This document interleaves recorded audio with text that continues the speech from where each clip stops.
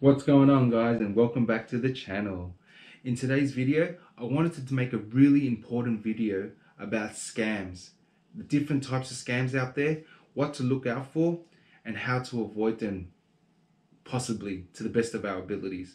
Now, in particular, the one scam I actually wanted to show you guys is one that's based on the classified ads, whether you're trying to buy, sell, or trade. They use a legitimate website in order to make contact with you, and then from there they try to scam you out of your money. But before we get into that, it's really important that we understand that scams are now a common occurrence nowadays, and the best way to avoid them is to be extremely vigilant and wary and suspicious of any activity that you come across. Basically, we need to drill into our brains and accept the fact that scams are now a reality and a part of our everyday world. And the quicker we comprehend that, the quicker we're better off. By far, I tell you. That way, we are aware and informed about the different types of scams, and we can be extremely cautious of any suspicious activity that we come across. It's very important that when you come across things that you are unsure of, that you go with your common sense, your gut feeling, and your instincts. But more importantly, there is nothing more precious than staying up to date and being educated on the different types of scams that are circulating. Now, here in Australia, we actually have dedicated websites, and I mean legitimate websites, that upload and frequently update their websites with the different types of scams that are out there. But not only that, even the banks and the tax office are now even uploading on their websites the same information. So it just goes to show how serious it is now, how these scam artists are everywhere, and they'll do anything in order to con you out of your hard-earned money. So we need to start spreading the word to family and friends, and basically to everyone out there, which is why I'm making this video today. Because if you've ever experienced a scam like I have, you know how hurtful it can be, that someone out there can go to the trouble and prey on good, hard-working people like you and I, and scam us out of our hard-earned money that we've put our blood, sweat, and tears into earning. And maybe you've got a mortgage, or you're trying to save for something, or you're trying to pay for something. These guys do not care. All they care about is trying to get as much money from you as possible by any means necessary. Now, they can even get it through different ways. Sometimes they can pretend to be a charity, and they can also pretend to go on like those dating websites and then pull on your heartstrings and also get you to sympathize and empathize with them. That way you'll send them gifts or help them out in any way, like even buying them gift certificates. That's what I mean by they will con you into giving them money by any means, whether it be actual cash or through gifts or gift certificates. They do not care. They don't care whether you're rich. They probably actually prefer it if you're rich, but they don't care whether you're poor, whether you're young, old, financially struggling, nada. All they care about is getting as much money from you as possible by any means necessary. Now, to say that scams can be stopped is an understatement and basically wishful thinking. With technology being so advanced nowadays, these scam artists are coming up with new sophisticated ways in order to scam us out of our money. Basically, they sit at home and come up with new conniving ways to scam us out of our money and take advantage of us in any way possible. How someone can take advantage of our generosity, goodwill, good faith, and overall hard-earned money just infuriates me. I mean, if you've ever been scammed before, you know exactly how I feel. And it's not a good feeling for someone to take advantage of us for their own benefits and for their own personal gain. It's just so infuriating. And to say that it truly takes the scum of the earth to take advantage of our hard-earned money and to commit such a criminal act is another understatement. And I truly believe that these puckers need to get what's coming to them. So I truly believe in karma, and honestly, if you believe in karma as well, you'll know these guys are going to get what's coming to them. So to all the scammers out there, you guys are going to get what's coming to you, and karma is going to bite you in the ass even harder than before, whether it be something bad that happens to you. Now, I normally don't wish anything bad on anyone, but for these scam artists to go out of their way to take advantage of people like us, then I have nothing to say about that apart from karma is a bitch and you'll get it tenfold. Now, moving on without getting sidetracked, the scam I actually wanted to show you guys is based on a classifieds website here in Australia, and it's one called Gumtree. Basically, it's a site where, like I was explaining before, it's a site where you can post anything up for buying, selling, or trading, and even for goods or services provided. Particularly, the one that they tried to scam me on is one where I had a car up for sale, and the reason why they prey on classified ads like selling a car is due to the fact that it involves a substantial amount of money. Because like I said, they try to get as much money from you as possible to as little as money from you as possible. So what you have to also understand is that these scam artists don't care. All they care about is getting money by any means necessary. So the scam that they come up with always has a backstory, and the backstory is basically where they try to come up with the most convincing story as possible, and the most common one they use is one where they work for a legitimate company offshore, and due to their busy schedule to limited to no cell phone service or mobile phone service or phone service, it would be best to communicate through email. Now that should be a red flag already. I'll tell you why in just a sec. Also, they also try to make you an offer that's too good to be true. Now, an offer that's too good to be, if anything is too good to be true, a red flag should already go off, because it is too good to be true for that reason, that it's too good to be true. And they also go on to say that because they are interstate, they would have to send an agent or a third-party courier in order to pick up the car. Now, if you're trying to buy a used car, don't you think that someone would need to have a look at the car, to test the car, to even just see the car before they actually buy it? So that should also set off red flags already as well. Now, then they go on to pretend to ask you about the car, just to pretend to be like any other average Joe looking for a car. And they do all this via email. Not one phone contact, not anything, no contact whatsoever. Even though they have access to the internet, they don't want to Skype you, or they can't Skype you or even talk to you through other means. That's also another red flag right there. And then once you sound interested, genuinely interested, that's when they go to phase 2 of their scam, and they basically pretend to be a legitimate company like PayPal, and they try to con you into thinking or into believing that because they don't have access to their credit cards, etc., that they will then pay you through PayPal, a legitimate website, which is actually a very secure way to pay someone internationally or just interstate.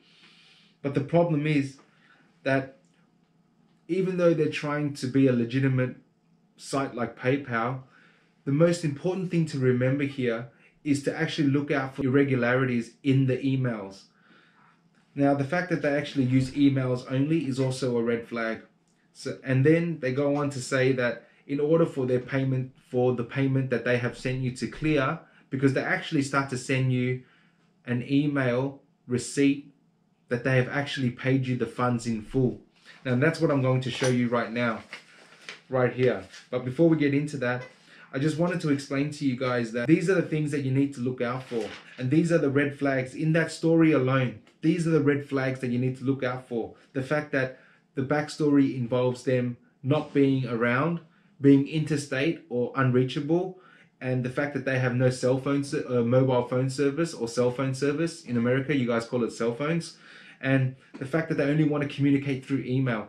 All these should be red flags. And then when they make you an offer above your asking price, an offer that's too good to be true, that's a red flag. All these should be setting off red flags in your head. If they haven't gone off in your head yet, then what I'm about to show you has to do it for you.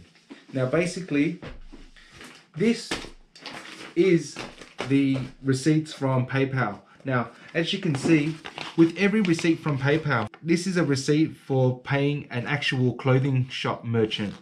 And this is a receipt for when you receive funds. And this is a receipt for when I've sent a payment to somebody.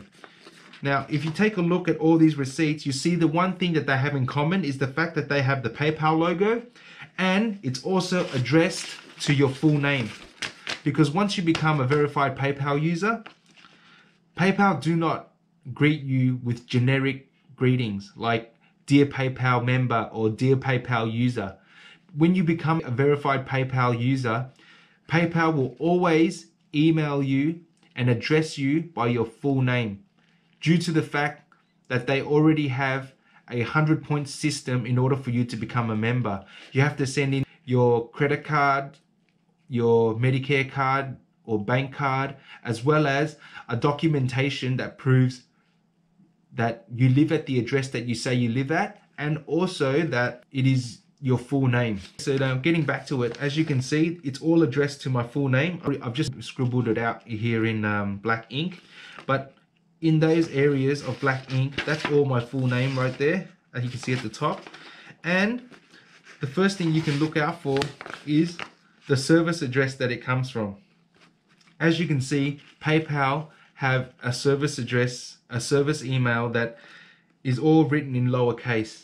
Now, when you look at the scamming letter, email receipt, it's written in uppercase. The S and the two P's in PayPal, they're in uppercase. Also, it's addressed to my email address, not my full name. So I'm pretty sure if you're new to these online transactions, you wouldn't be able to pick out these things. But if you think of common sense and common knowledge when it comes to dealing with PayPal, but that's only for people who have dealt with PayPal before. If you haven't dealt with PayPal before, at least if you're unsure of something, or something seems out of place, or something doesn't seem right, what you should always do, forward the email to PayPal themselves. But make sure you go via the actual PayPal website and go into your account and click on help. That way you know you're actually contacting PayPal themselves and the help center from PayPal.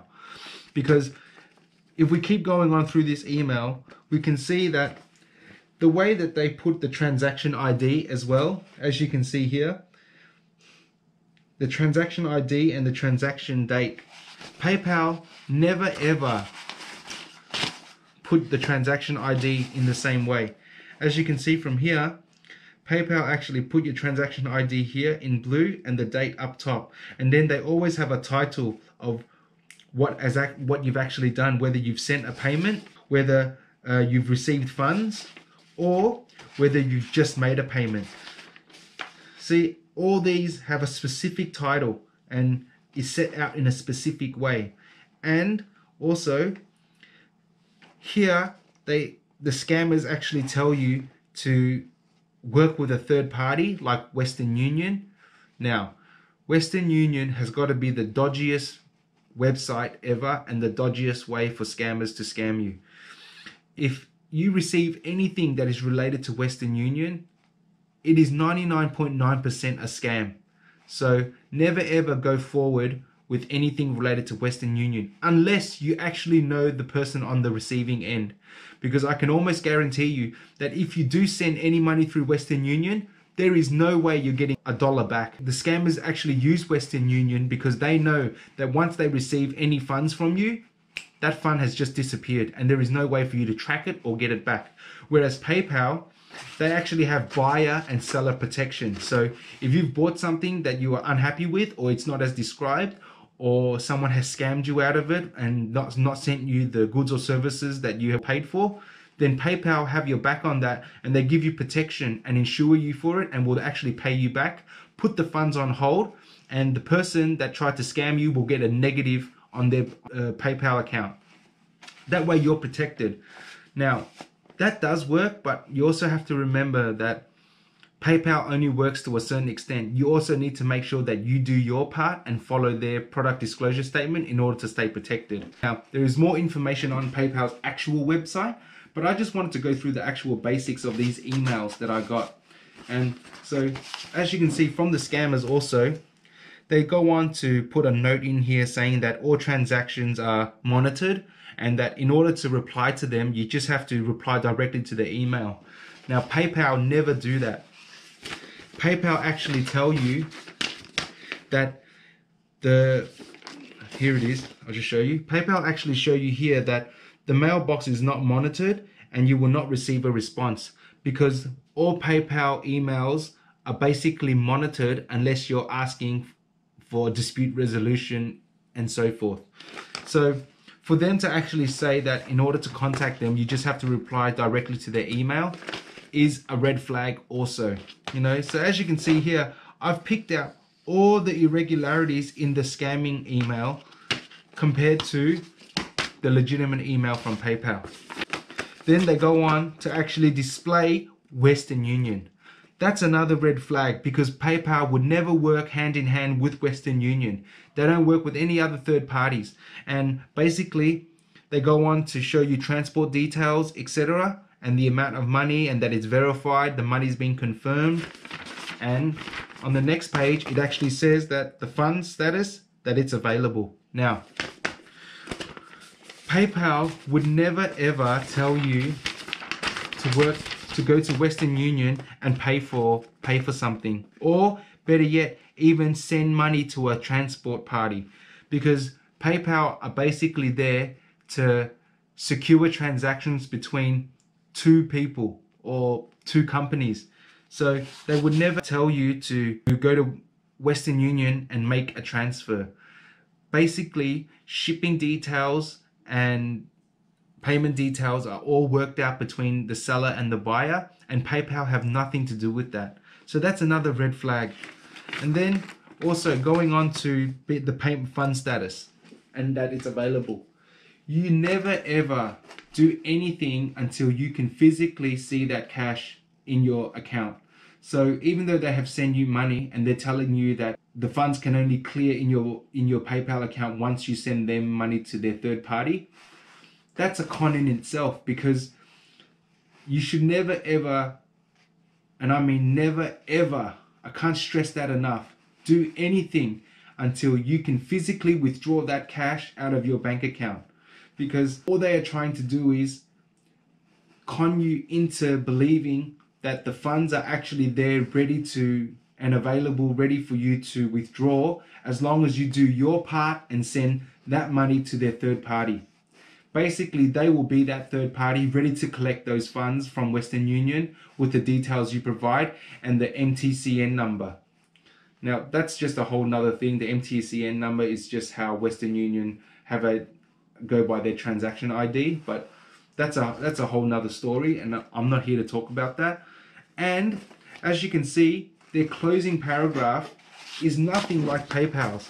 PayPal, on the bottom of every single statement, these are all the legitimate ones, they have their product disclosure statement where they list how long they've been in business. They also list their ABN number and their license number, as well as the PayPal email address, like email ID, and they always have the combined financial services guide and product disclosure statement in the end paragraph. There it is there, there it is there, there it is there, and there it is there. Also, when you make a payment to somebody, this is exactly what it looks like. You've just made a payment, and this is the type of email they need to forward to you. And last but not least, they then have the balls to say that it is from the director himself, which is David Marcus, PayPal Inc., the president.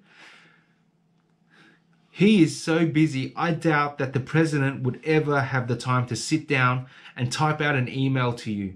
Whether it be automated or not, the president of PayPal would never contact you himself.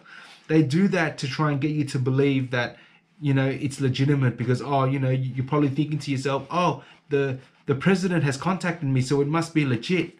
But no, that is not the case, and you really need to be careful about that, because as you can see, at the end of every PayPal email receipt here, you never have a signed letter from the president himself. So, you know, these are the things that you need to watch out for. Now, I'll give you a closer look at these and do a close-up on them as I list all the other ways that you can avoid scams and the types of scams and, you know, the best way to avoid them.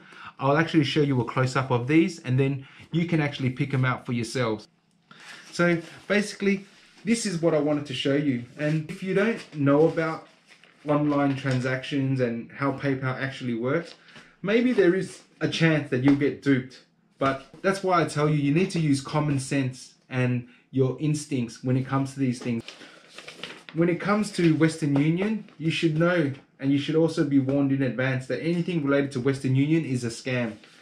And as you can see, I've pointed out all the irregularities, but if you want to get into more detail about all these inconsistencies and irregularities, you need to do your research yourself. But if you're ever unsure of anything, always forward the email to PayPal first, because these days these scam artists are getting so technical that they can even copy and paste what PayPal write in their email receipts, but there is always the chance that they won't get away with the actual email address, the service address, because as you know, email addresses cannot be duplicated, which is why they used uppercases on theirs, and PayPal have all lowercase.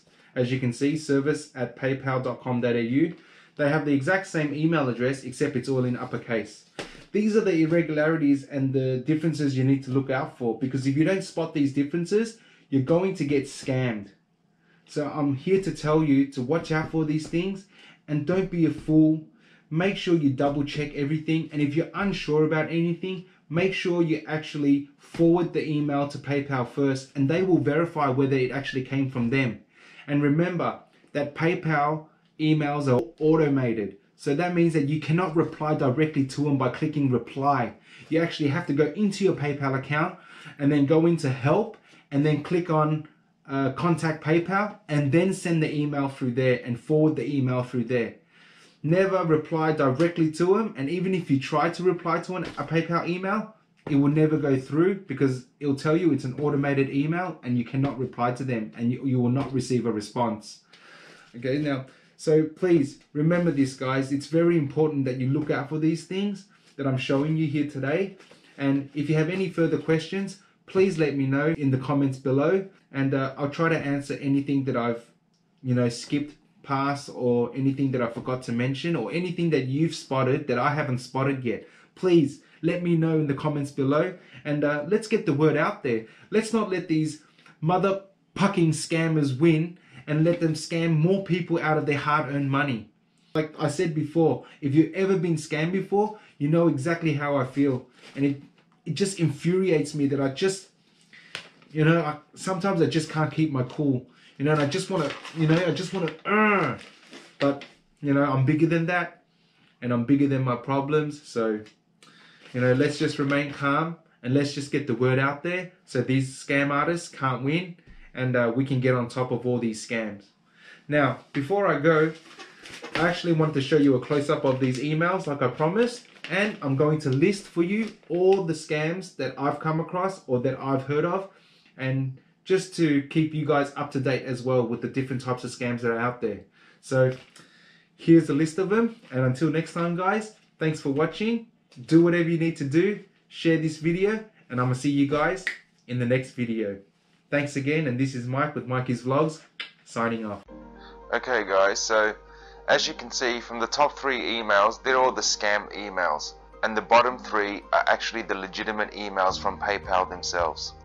Okay guys, so I know I said that I was going to list the different types of scams that are out there, but instead I'm actually going to talk about some of the different types of scams, but to give you guys a better in-depth description of all the different types of scams, I wanted to actually leave you with a website from here in Australia, but I'm pretty sure that worldwide, all countries everywhere around the world are going to have a similar website dedicated to scam watching, and they would update it frequently in order to keep everybody up to date with the different types of scams that are out there.